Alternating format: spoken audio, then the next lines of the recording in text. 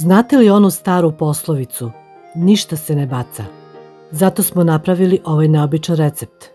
Za ljubitelje neobičnih ukusa ovo je prava stvar. Danas vam dajemo recept koji će vas oduševiti kombinacijom slatkog i kiselkastog. U bašti je ostao zeleni paradajz, a na drvetu smokve. Rezultat je džem koji je originalan i posebnog ukusa. Vrlo se lako sprema, čak ni početnici ne mogu da pogreše. Treba ubrati 1 kg zrelih smokvi. Takođe ubrati i 1 kg zelenog paradajza. Smokve oprati. Paradajz isto oprati. Sa smokvi odstranite drškice i isecite ih na četvrtine.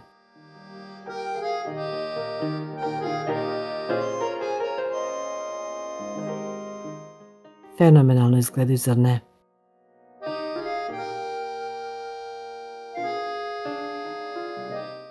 Zeleni paradajz očistite od drški i narežite na sitne komade.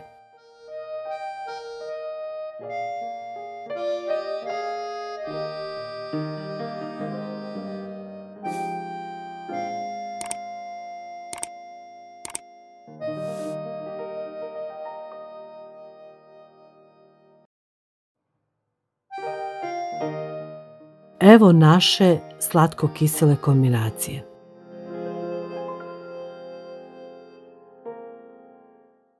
Voće i povrće treba samleti. Mi ćemo to odraditi pomoću električnog secka, a mogu se koristiti i druge vrste mašine za mlevenje. Bitno je da je dobro samleveno.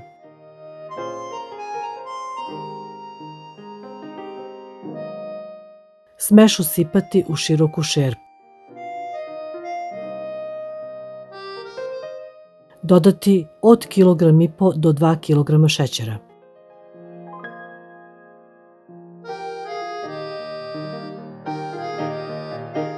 Šećer dobro sjediniti sa smešom.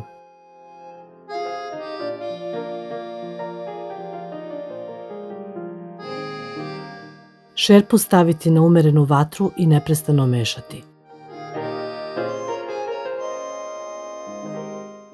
Pri kraju kuvanja dodati 2 kašičice cimeta.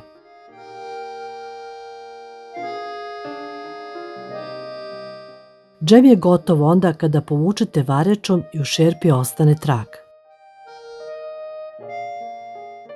Vreo džem sipati u tople tegle, dobro zatvoriti i okrenuti ih naopako.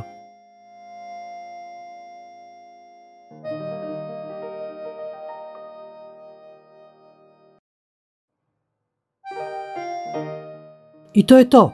Naš džem od smokvi i zelenog paradajza je spreman. Poslužite ga na hlebu, palačinkama, na šta god želite.